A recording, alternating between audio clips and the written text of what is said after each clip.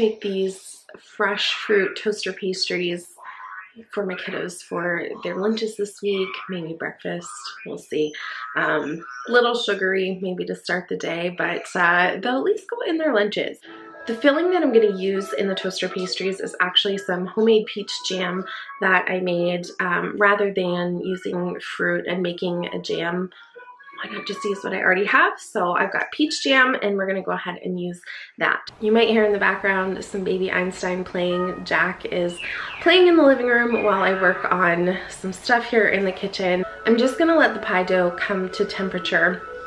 It was frozen and it needs to thaw a little bit. We still want it nice and cool to be able to work with well, but don't want it frozen, can't really work with it. So we're gonna give it about 10 minutes or so to just kind of thaw out, and then we'll go ahead and get started on these toaster pastries.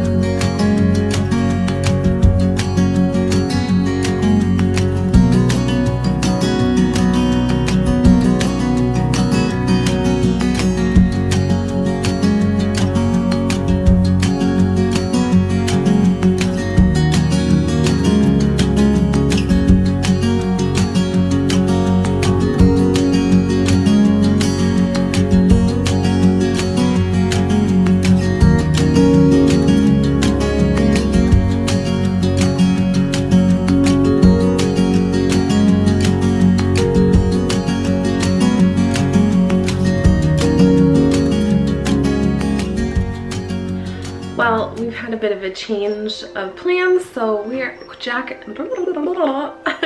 Jack and I are actually gonna go over to my mother-in-law's house for this afternoon.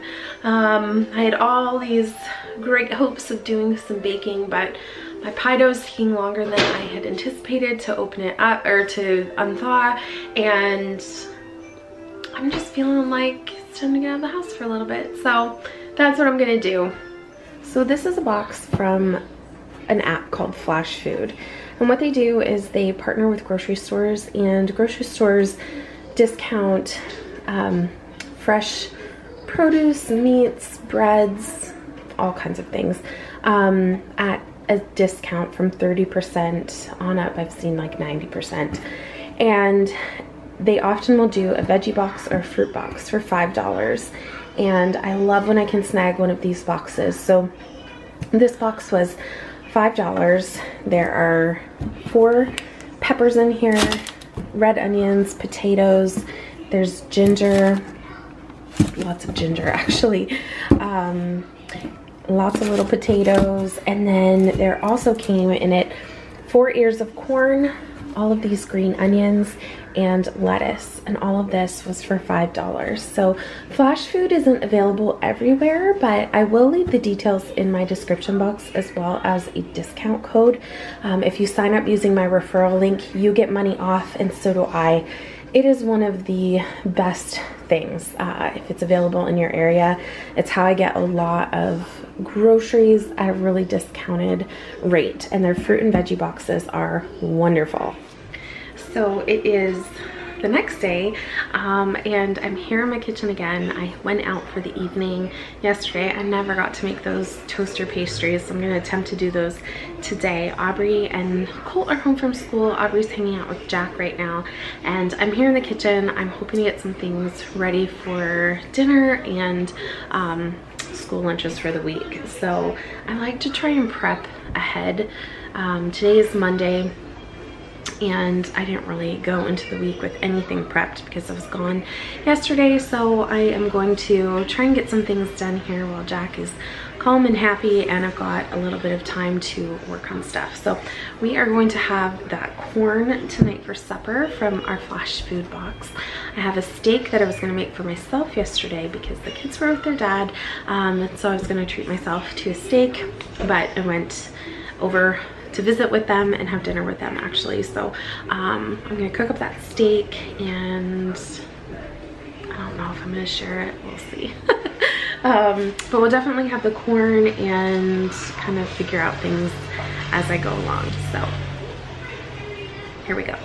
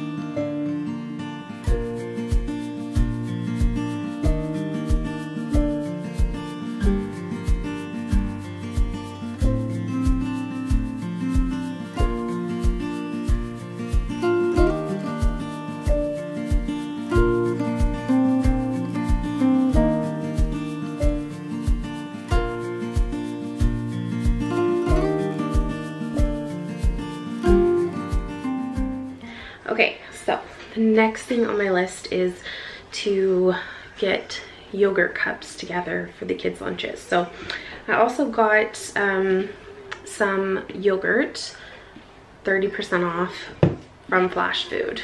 I got strawberry and I got just plain vanilla. It was cheaper to actually go this route than to buy individual cups, and I have these really great containers that I got from Tupperware years ago. I've got lots of them. And so I am going to just fill up some of those containers for the kids, put them in the fridge so that when it comes to packing lunches this week, it is just grab and go. So that's our next task on the list.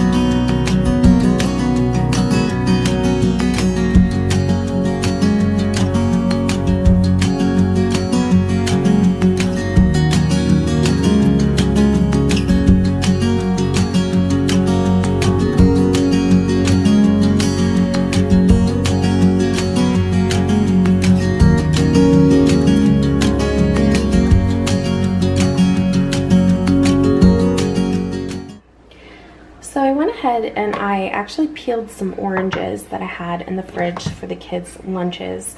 I ran out of sandwich bags or snack bags, and so I'm using the last of the reusable containers that I have. These are a little kid-like, but they'll be fine. So we've got oranges for the next 2 days, and then I also peeled a grapefruit.